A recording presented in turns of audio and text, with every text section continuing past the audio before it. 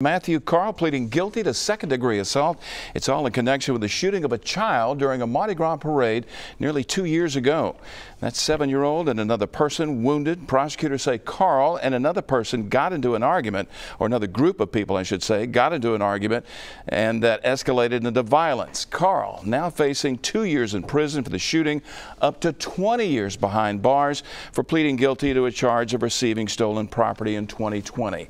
Charges remain pending against Ty Kendrick Barnett, a second suspect in that 2019 parade shooting.